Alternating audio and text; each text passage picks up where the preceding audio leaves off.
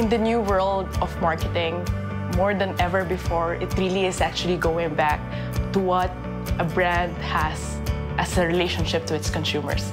Now, these consumers are not going to be as what we know them before as like those passive people just sitting in their couches and waiting for a message. We were at a stage in our history where we were really relying on our proven business model and our key business drivers. And what had happened is we kept on driving it over and over again. And while some consistency is good, what we started to realize and what our consumers started to tell us was that we were becoming a little bit formulaic.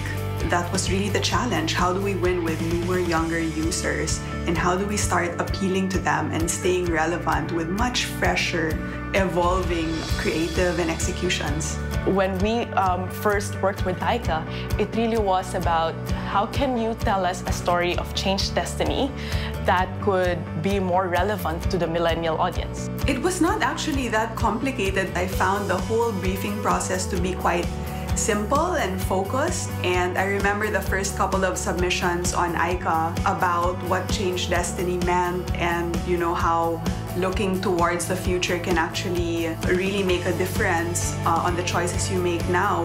The winners in that particular project, we did air them, and it's really actually one of the highest viewed and engaged content till date. Learning from that success, we continue to leverage the platform for many ideation. So not only creating actual final content, but even sparks of ideas for our agency, for ourselves, to really how do we make this change destiny as a platform even a lot bigger. So aside from just one hero piece of content, how can people start participating in it and start creating the movement? How are people differently interpreting the Change Destiny platform? How can we bring it to life, either in store, visual, or even as an interactive platform? So since then, we have really built Change Destiny as a platform with a lot of eYeka support. The benefit of working with eYeka is really tapping into those thousands of creators out there who are all working, and as millennials themselves, quite frankly, the consumers we are seeking as well. So if they share with us that this is how they view our platform, and they share with us that this is what will make me as a millennial actually more attuned to your brand, it's a really valuable input. What's been so amazing throughout this journey is we're not just changing destiny. Consumers are part of the journey that's changing our destiny as a brand, and that's amazing.